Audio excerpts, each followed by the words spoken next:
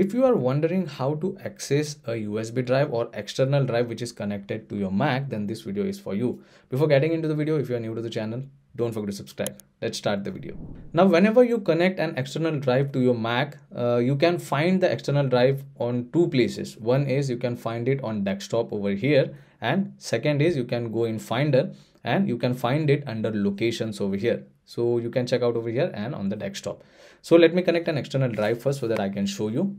So now you can see when I connected the external drive, now currently that drive is showing over here on the desktop, and also it is showing over here in Finder under location. You can also eject it from here if you want to.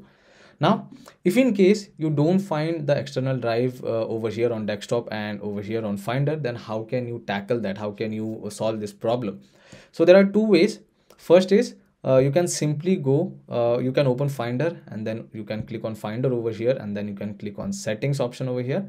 And once you open Finder settings, you can go in sidebar and make sure that external disk is selected under locations over here, because if this option is not selected, let me uncheck this box. Now you can see as soon as I uncheck the external disk, now currently under location the external drive is not visible over here, but it is still visible on the desktop because I have kept that option.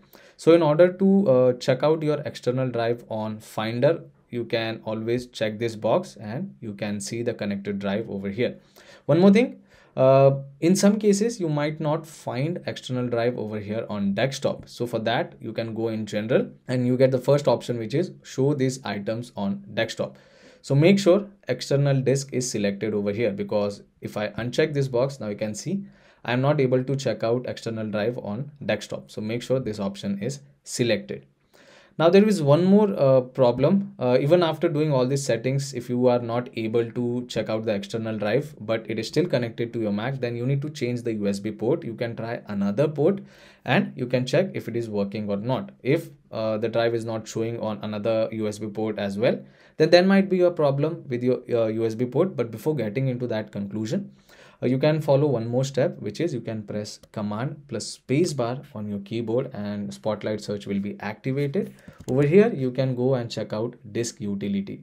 So open disk utility, and if you open disk utility and in external, if you are able to check out the external drive, then there is no problem with your USB drive of your Mac.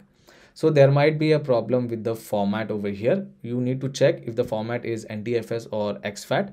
Usually NTFS does not work well with Mac. So in that case, if the format is not exFAT, you can always select this particular drive and then you can select this first aid option and you can run the first aid so that the drive can perform good on your Mac. So yeah, do make sure that the format is exFAT. So yeah, these are some simple steps which you can follow in order to access USB drive in your Mac. I hope this video was helpful.